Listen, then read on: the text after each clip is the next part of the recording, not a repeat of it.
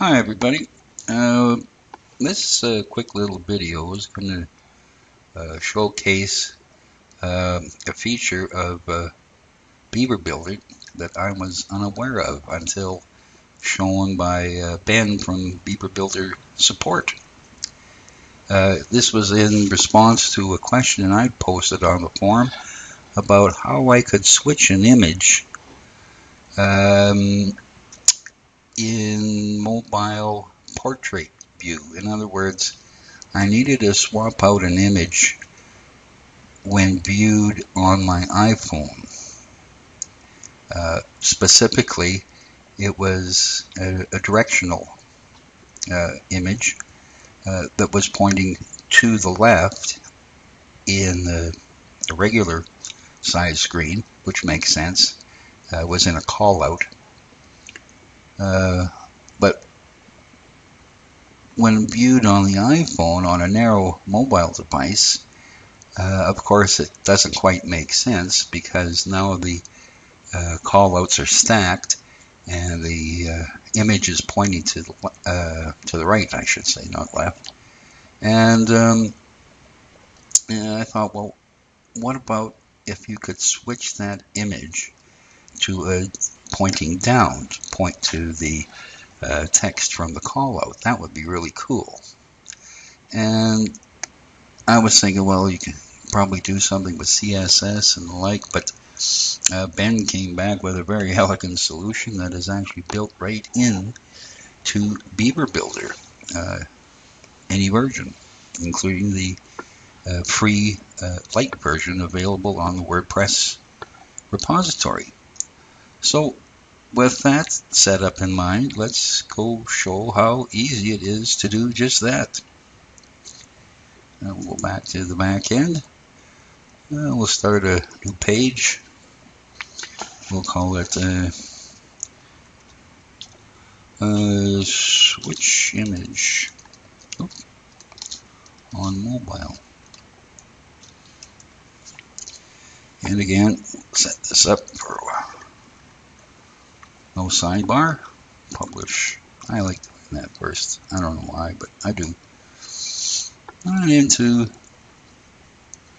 our page layout.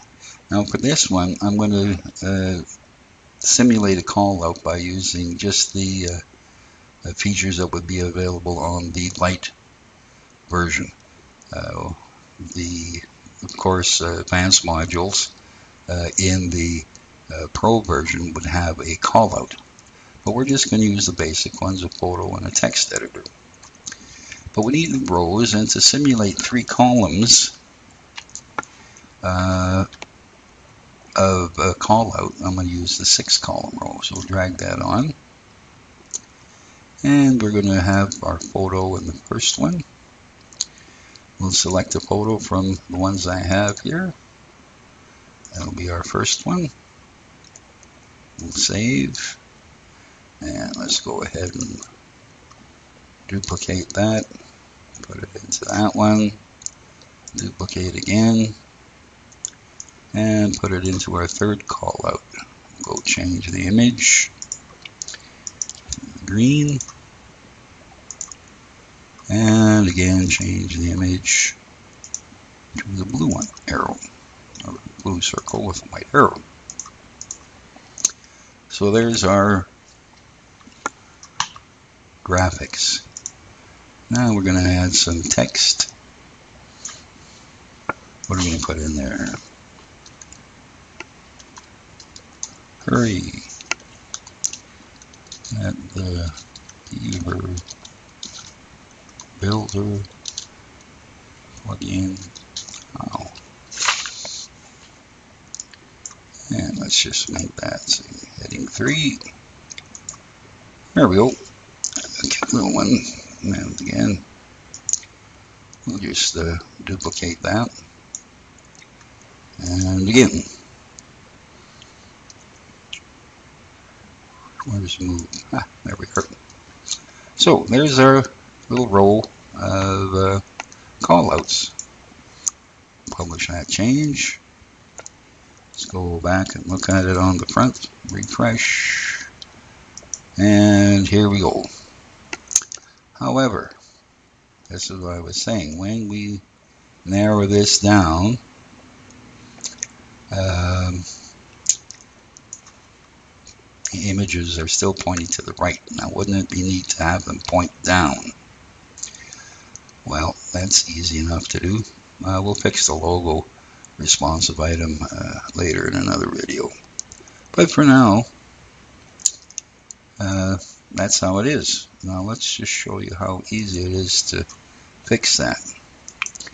Go back to Page Builder. Here's our row. Now we're going to duplicate the row. And we're going to change the photo. You got it. To the down pointing photos. Photos, graphic. Circles with arrows. And the other one. So, this will be our row that will be displayed on a mobile device with a narrow screen, and this will be the regular one. Well, how do you set that up? Easy. Too easy. Row settings. Advanced. Responsive layout. Display when. How about on large and medium devices only? Select that. Save. And what do you think we're going to use here? How about small devices only? Save. And watch what happens when you click Done and Publish Changes. Poof! It's gone. Where did it go? Well, let's just go see how that works. So refresh again. Here's our normal widescreen version.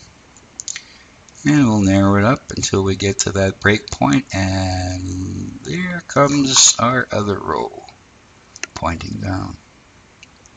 Isn't that slick? I think it is. And yeah, thanks again, Ben, for pointing out this amazing feature in Beaver Builder. Okay, see you all later.